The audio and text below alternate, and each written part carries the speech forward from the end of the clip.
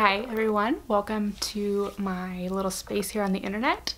If you're new, welcome, thank you for joining us, and if you are returning, welcome back. Really glad to have you here. My name is Anna. I live in Seattle, Washington, and I like to make things. I like to knit and sew and dye and make flowers out of felt. I just like to experiment and try new things and make all sorts of messes, but fun messes. So in this space is where I talk about the things that I'm making, the things that I've worked on, and the things that I'm hoping to work on in the future. So today I want to talk you through kind of the projects I finished in the month of September, projects I've been working on, and then projects that I want to begin working on in the month of October and beyond. So I'm also going to talk you through some knitting related things that I've acquired and I'm really excited for or am really enjoying. So that's what this video is going to be all about, and that's it. Let's do it. Okay, so I want to start with projects that I finished in September, and some of these you may have seen from last month's video and some of them you have not seen because they are brand new.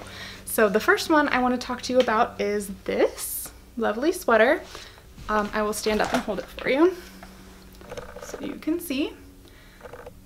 This is the sweater number 5 by My Favorite Things Knitwear.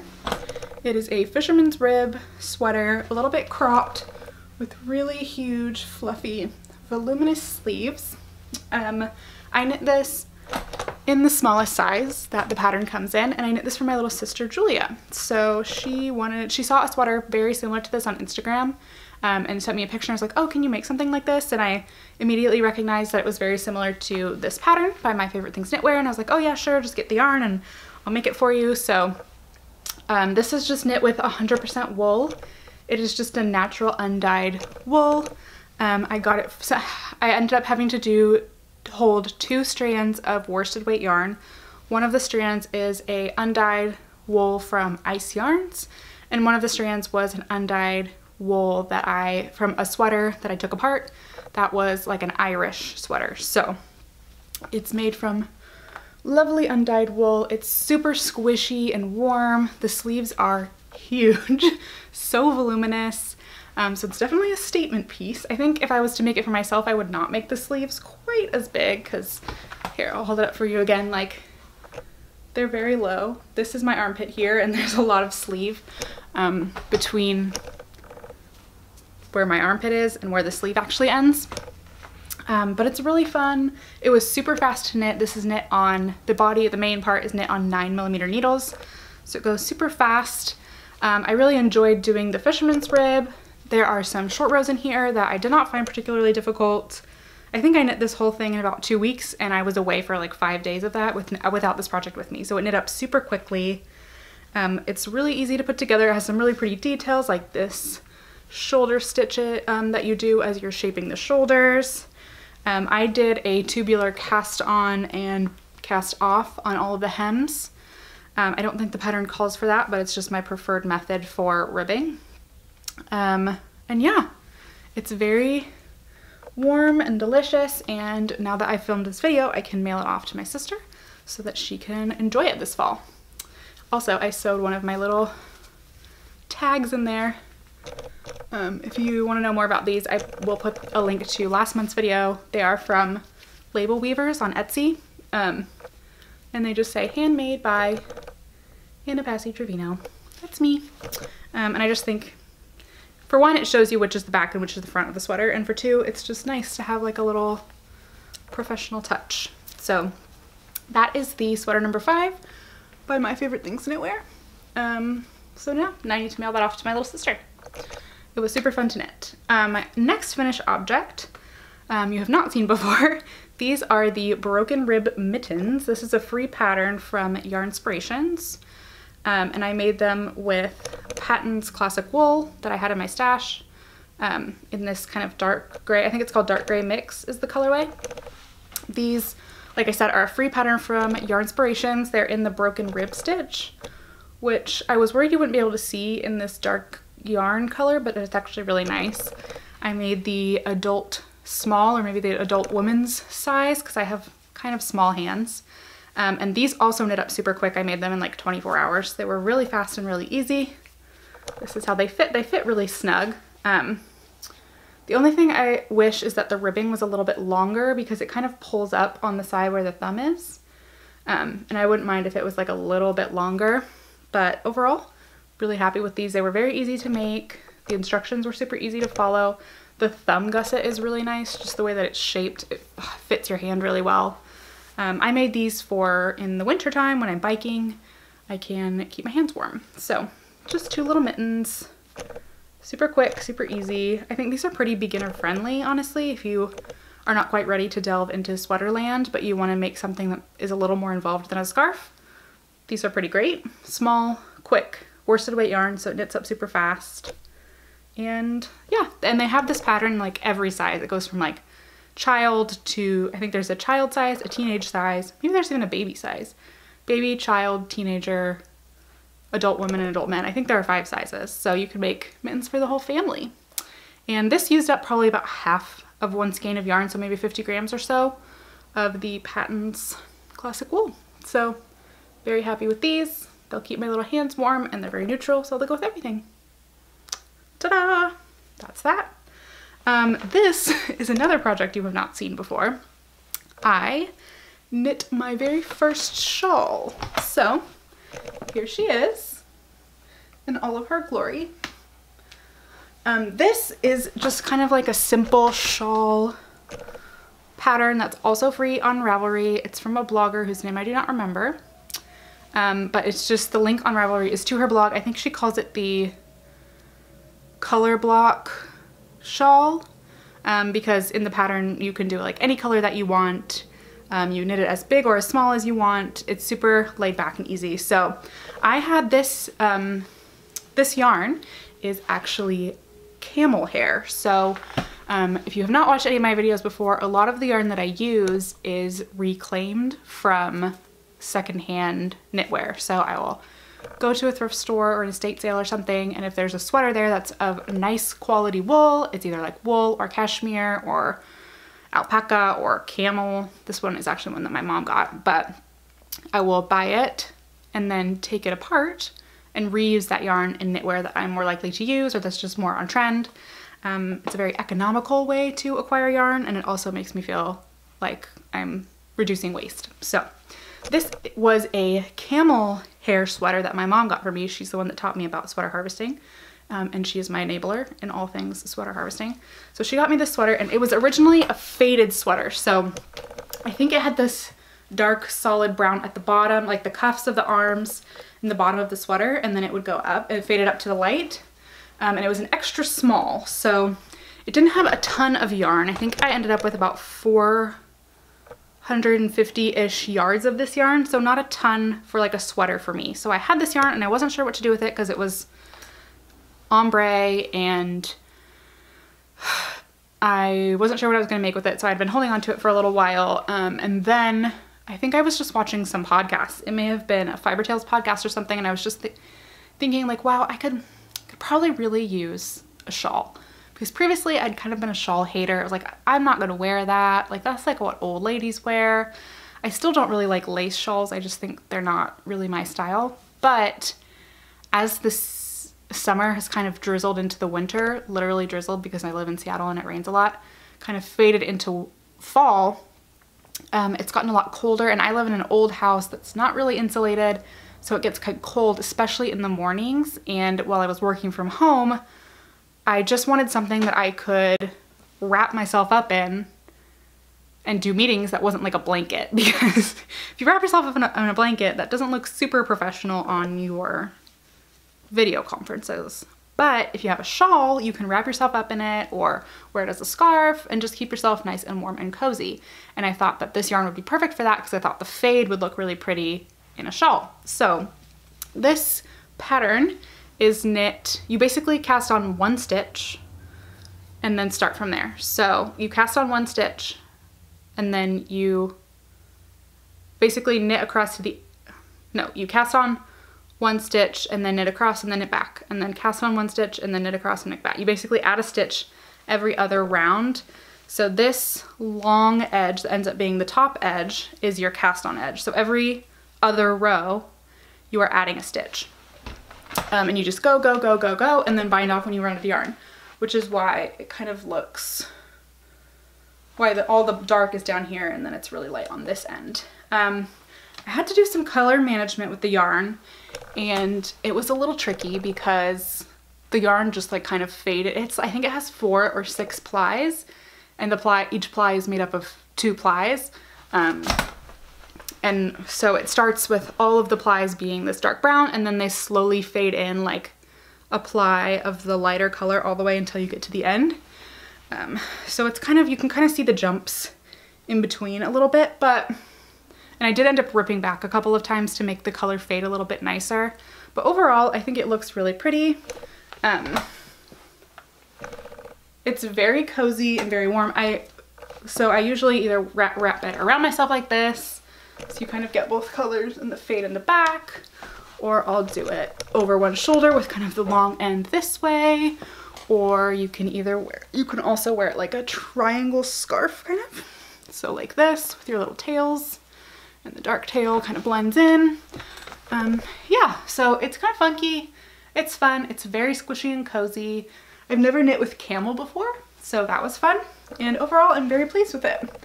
It didn't take a ton of time because it is a pretty chunky yarn. I think this is on 6mm needles, but it made a really nice, the fabric's not too dense, but it's also dense enough that like the wind's not gonna cut right through, and it's all in garter, so you just knit, knit, knit. It was a very fun project and a lovely product, so I'm very pleased with this. I think I knit this in also about 2 weeks, so I'm very happy with it. It was great. And then my other finished object, my last finished object, is more like a half finished object. Just have one sock. This is just a vanilla sock kind of recipe that I made on the Bellish app.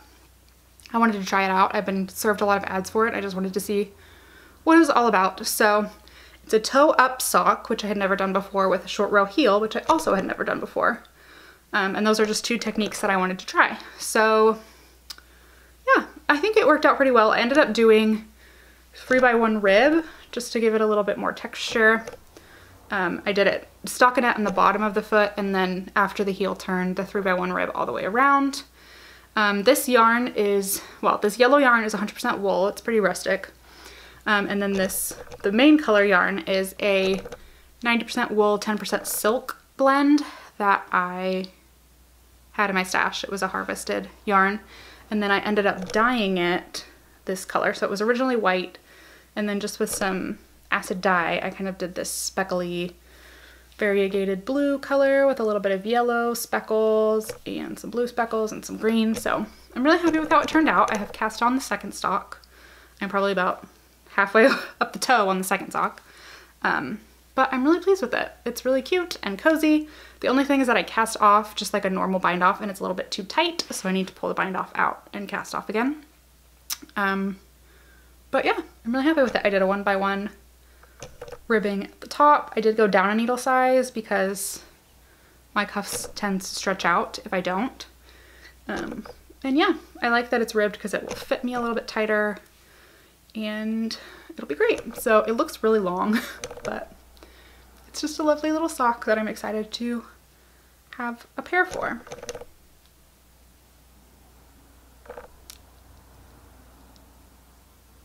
Okay, so those are all my finished objects. As far as works in progress go, I have 3. Well, not counting that sock. I don't really count socks as works in progress because I just kind of want to always have a sock on the go to be working on when I'm out and about, sneakily behind my laptop in class, things like that. So the first work in progress is one that you've seen before. This is my Ranunculus by Midori Hirose. I know I had previously said that I was putting this on in hibernation because I had knit, I think the last time you saw it, I had knit just the yoke and maybe just barely separated for sleeves. But I decided that I was just gonna keep going on it. So I've knit a good chunk of the body. I think I have about 9 inches of body. And so I'm also playing serious yarn chicken with this because it is made with this really pretty burgundy silk merino yarn from Ice Yarns, and I had 6 25-gram balls of this, and that's it, so 150 grams, and I'm holding it double. So I think each ball is about 200 yards, so I had about 600 yards for this whole project, and the pattern calls for, I think, for about 600 yards for a long sleeve ranunculus, and I wanted a long sleeve ranunculus, but I'm knitting this on a needle size down. I'm knitting on a 5mm needle just because I wanted the fabric to be a little bit more dense, which it is. It's still very light, but it's just a little bit less see-through. I mean, you can kind of see me through it, but it's a little more dense than it would have been if I had done it on a 6mm needle, which is what the pattern calls for. So my gauge is very different than the pattern. And the pattern, as written, it's also a very, very cropped sweater, which is not really my jam. So I need to knit the body a little bit longer than the pattern, and so I don't think I'm gonna have enough yarn for long sleeves. So right now, this is sitting about at my belly button, maybe like the top of my pants, if I wear high-waisted jeans. So I think I need to go probably 3-ish more inches on this. And I had 2 balls of yarn left. So this is 25 grams caked up that I'm going to use for the body. And then I split the other 25-gram ball into 2 to use for the sleeves. So I've stopped working on the body for a little bit and started working on the sleeves. And I've gotten probably about 2 inches of length on the sleeves. I think I'm just going to go until I run out. Here's my plan. I'm going to go until I run out on this sleeve. Then I'm going to finish knitting the body to the length that I need. Then I will knit the other sleeve. Then I will use whatever yarn is left over from the body to add a little more length to the sleeve or ribbing or something, and then I will bind it off. So this is definitely a dangerous game that I'm playing here, but it's most important to me that the body be long enough. And then if it ends up being short sleeves, that's okay, because it's really lightweight. And if I feel like if it's short sleeves, it'll be a little bit more versatile because I can wear it all year round. I can wear it kind of layered under things in the winter, and then in the spring, summer, although it's not really a summery color, I can wear it as a short sleeve. But the textured yoke is beautiful. I don't think that I love this pattern as much as everybody else in the world does. I don't know that I would rush to knit another one anytime soon, probably because it's not as fast for me as it's supposed to be because my gauge is so off. But overall, it's pretty, and I'm excited to have it done so that I can wear it. And I love the color, and I really like the yarn. So, making progress on this. I haven't worked on it in probably like a week or so because I've been working on some other projects that I'm about to show you. But so far, so good. I will hopefully have this done by the end of October. I have 3 sweaters going on right now, and I want to cast them all off before I start another one. I don't know if I can control myself enough to do that because I'm really, really excited about the 2 sweaters coming up that are like next in my queue that I want to make. And I also want to make a hat, but I want to try to cast off at least 2 of these 3. And the ranunculus is pretty close to done, and this other sweater I'm about to show you is pretty close to done, so fingers crossed I can do that. The problem is that I have started back to school and I have a lot of work to do this quarter, and I'm not going to have as much time to knit. So we will see what happens. But yeah, so this next one I'm going to show you, I had not started when I last filmed. This is my very first test knit. This is the Lupinous pattern by Jewel Coco. And this is what it looks like. It's a really, really pretty colorwork yoke sweater. This is not the first colorwork sweater I've knitted. This is actually the 3rd colorwork sweater I've knitted. But it's the first colorwork sweater I am completing and not immediately tearing apart. The first one I made did not gauge swatch, it was way too small. The second one I made, I ended up doing the whole colorwork yoke, separating for body and sleeves, and then pulling it all out because it was also not great. But I'm very, very happy with this. So I've got the yoke done, I've got both of the sleeves done, and I just have the body left to go. And I'm mostly done. I have about 4 more inches of knitting to do before I finish this. So I'm really close, and I would like to finish this in the next couple of days just to have it off the needles. The test knit is not due until like mid-November, but it was a really fun pattern to knit, and I enjoyed it enough that I just kind of wanted to go through it. But like the yoke was really fun. There's some really great short row shaping in here. This is probably, honestly, and this is not just because it's a test knit, one of the best written patterns I've ever made. Jules does an incredible job writing her patterns. This is the first one of her patterns I've ever made, but I am, after knitting this, inclined to write another one, or to knit another one, because it's so well written. You do short rows several times, so the fit is beautiful there. And it's just so, like, there's an interesting technique for picking up for the sleeves that I'd never done before that looks really good. Like my armpits really don't have any holes. This is just like little tiny holes. So I'm really, really, really pleased with this and would definitely recommend it. I don't know when the pattern's gonna come out, probably in like late November or early December. But when it does, you should all get it because it's gorgeous. I've seen some really, really pretty color combinations. This is all yarn that I chose, and it was all stash yarn. So this brown is like a fingering sport weight yarn that used to be gray, and I dyed it with tea, black tea. So it makes a really pretty brown color. The pink is a Busilla tapestry yarn that I got secondhand. It's kind of like this mauve-y pink color. And then the white is that same 90% wool, 10% silk that I have used for a couple pairs of socks.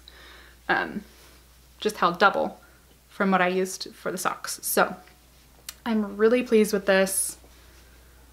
I've really enjoyed it, and I'm really excited to wear it because I really like the color combination. I just think it's super pretty, and I'm excited, just excited to have it. I'm excited for it to be done.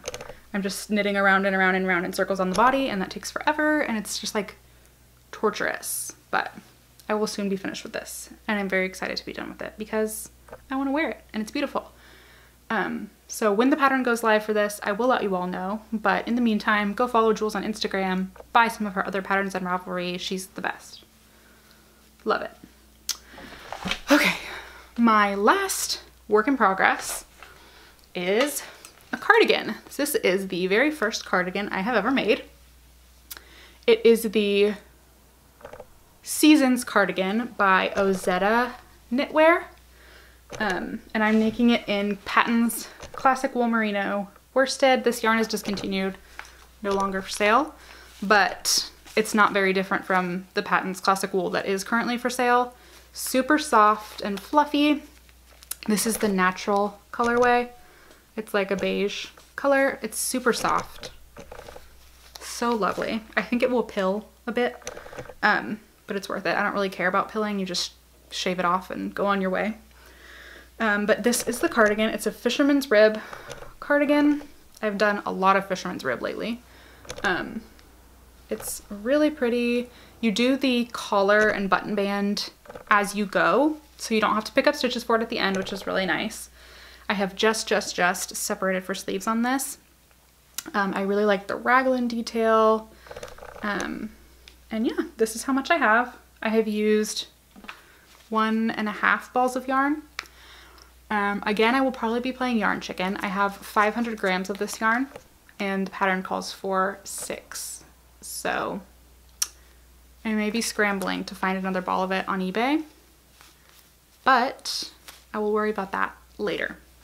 My gauge is pretty much spot on, and it's coming along swimmingly. It's really pretty. And the reason I chose to do fisherman's rib again after just knitting 2 sweaters in fisherman's rib, was kind of tired of it, is because this is knit flat, and in fisherman's rib knit flat you do the knit one below purl on the right side and then knit on the wrong side, instead of when you do it in the round you do the knit one below and then purl.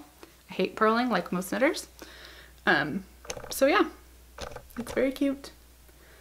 It'll be great when it's done. It's slightly oversized fit, but not super oversized, so I can wear it as a cardigan or probably wear it as just a shirt. Very versatile, very soft, very cozy.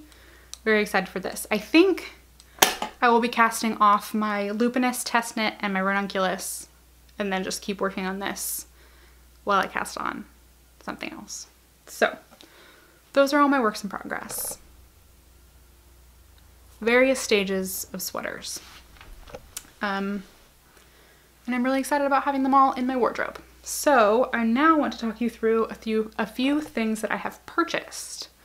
The first thing I will tell you about is actually the cords that I'm using to put my sleeves on hold and the body on hold and random bits of my sweaters on hold. So if, like me, you watch a lot of knitting podcasts or you follow Petite Knit on Instagram, you've seen these like plastic cords that people are using to put their stitches on hold. And it's ingenious because you just shove your needle tip into, they're like hollow. You shove your needle tip into the cord and then just pull your stitches along. It's so much easier than putting it on like a cable or on other needles or on waste yarn because it's super easy to slide them on and off. You can buy like knitting specific ones, but this cord that I have is just like cord from the craft store. I went to Joann and bought like, it's like for those keychains that you make at like camp when you're a kid. They're hollow plastic kind of rubbery cords. I got a 2-pack with this clear one and a black one. It's like 60 yards of this tubing for like $3. And I am obsessed with it. I also love that I can use it to try stuff on. So like for this sweater, when I want to try it on, I don't put the whole thing on waste yarn or on cables or whatever to try it on. I just put this cord on the ends of my needles, and then if stitches slip while I'm trying it on, they're caught on the cord instead of just falling off. And it's much less work than like putting the whole thing on waste yarn and then trying it on and putting all the stitches back on. So I really recommend if you knit a lot of sweaters or projects that you need to put stitches on hold, this is incredible and it has changed my life and I will never be without it again because it's so great.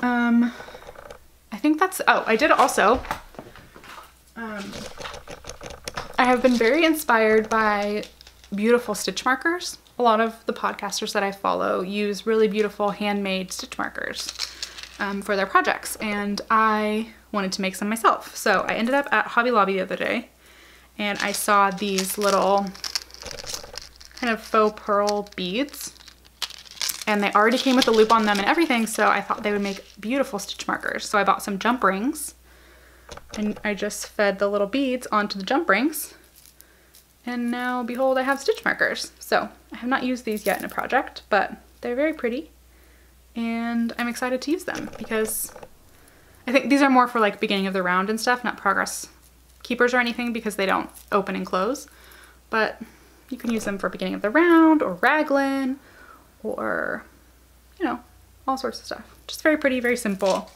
super affordable because all of the jewelry stuff was on sale. So it was a fun little afternoon activity to make my little stitch markers. I feel like I'm talking 400 miles an hour, but anyway.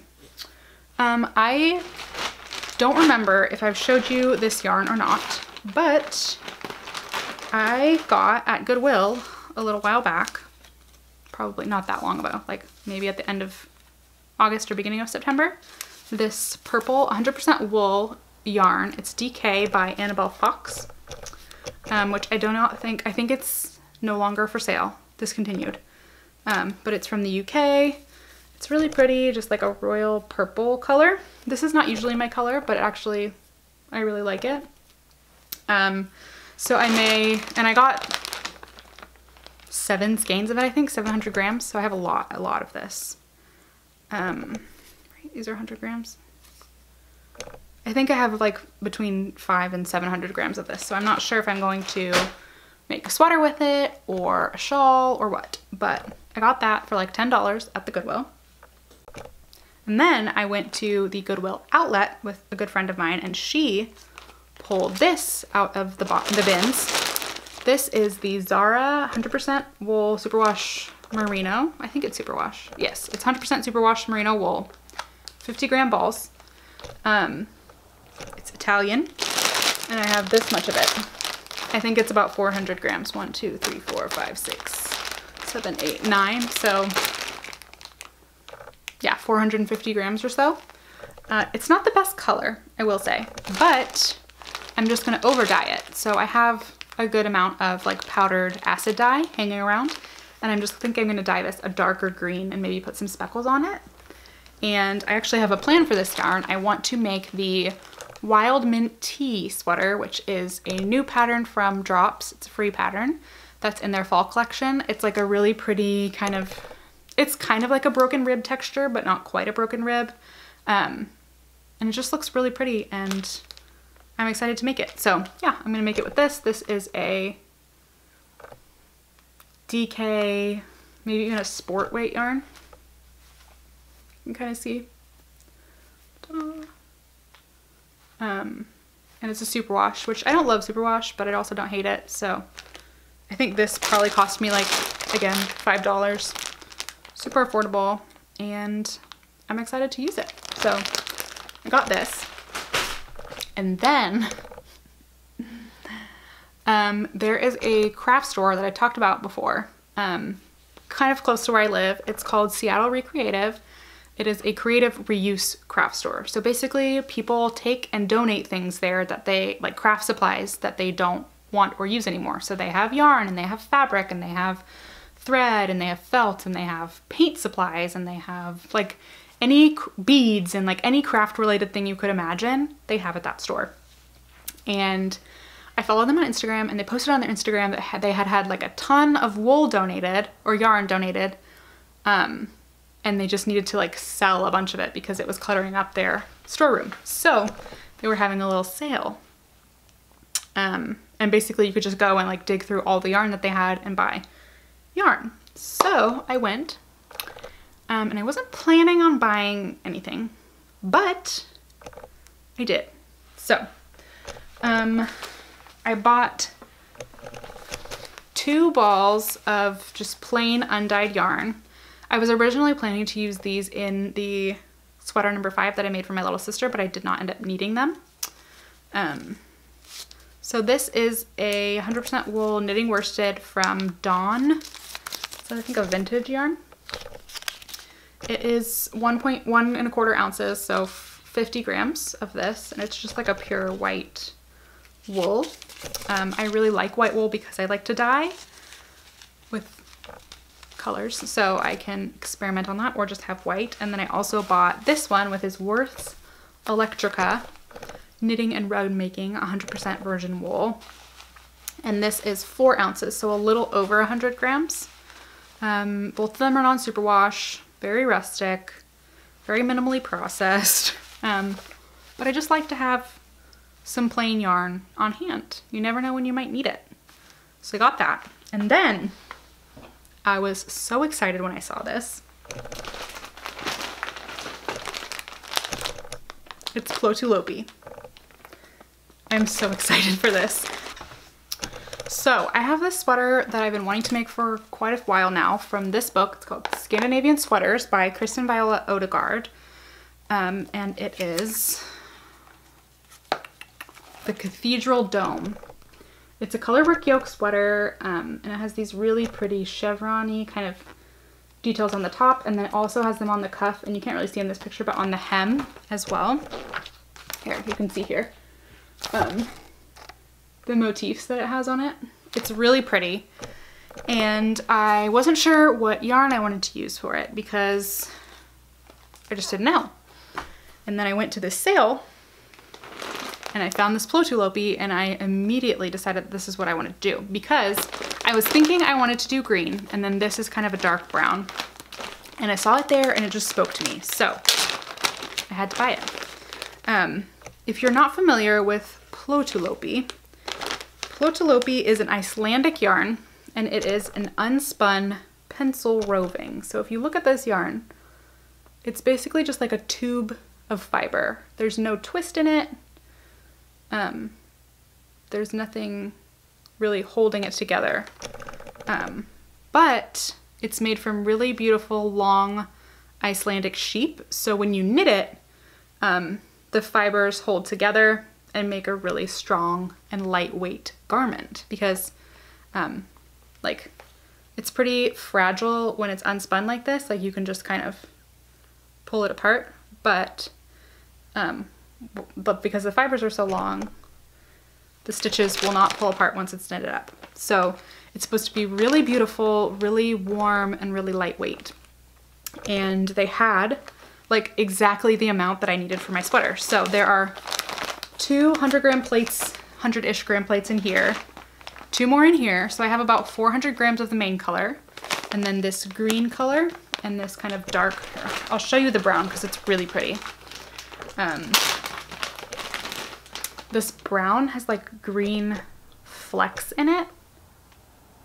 It's just like meant to be, you know? And then this is the green. So like they're beautiful together. And then with the cream, like game over. This is like my perfect color palette. So I had to buy it, and I'm so excited to make the cathedral dome sweater out of it. I'm going to cast this on as soon as I cast off 2 of the 3 whips that I have going on right now. I'm just so excited to try this yarn. I've heard nothing but good things about it. And it's beautiful, and it's kind of scratchy, a little rustic, but that doesn't really bother me. I'm just so excited. And another reason why I decided to get this and make the sweater out of this was because Plotulopi is pretty available, and I knew that if I needed to buy more of this yarn, I could. So there is a yarn store in Seattle that sells Plotulopi, and if I run out of any of these colors, I can go buy more. Whereas if I was just using something that's in my stash, a lot of it you can't go, I couldn't go buy more of. So I like having that little sense of security that I'm not gonna run out of yarn in the middle of my project and just be stranded. So yeah, I'm so excited. I'm just really, really excited to work with that yarn. Like I just want to cast off my other stuff super quickly so that I can start with that. Yes, and then one more thing that I'm not sure if I've shown you or not. I may have shown you this already, but if not, this is some yarn that I have naturally dyed. So this is 100% alpaca. Well, the label said 100% alpaca, but I'm pretty sure it's not, because you can see there are kind of white threads running through it that I'm pretty sure are either cotton or polyester that did not take the dye. But this is some alpaca that I had in my stash. And then I have a walnut tree over my driveway. And I dyed this lovely little skein. It's like almost exactly 50 grams with the walnuts. There we go. It's like a really pretty orangey brown. It looks more orange in the camera than it does in real life. But it's like a rusty brown color. And I am going to use this to make a hat. There is a free pattern from Espace Tricot. I don't remember off the top of my head what it's called, but I will link it in the down bar below, and I will also put a picture of it right here. It's really pretty. It has cabling and everything on it, and it just looks gorgeous, and it requires 50 grams of fingering weight yarn. So I can use this, and I won't have to blend it with any other colors or anything. And I'm very, very excited. So yeah, upcoming projects are the hat, the cathedral dome sweater, and then the mint tea sweater from Drops. Yeah, so that's what I'm gonna be working on in October, as soon as I finish what I'm already working on. And then after that, I really do need to get started on like Christmas knits and gift knits. I need to make a couple sweaters for nieces and nephews. I need to make some socks. And yeah, I have so many things that I want to knit and just not enough time. So I think that's all that I have to share with you today. I feel like this has been really fast, but I know it's been like 30 minutes because my throat was dry and it's a mess in here, and I need to get some schoolwork done because I have started back to school. I'm in the 2nd year of my master's program, and it's going to be very, very, very busy this quarter. So I need to get back to that, but thank you all for hanging out with me today and listening to me excitedly talk about yarn things for 45 minutes. I hope you all have a lovely rest of your day, and I will see you in a future video.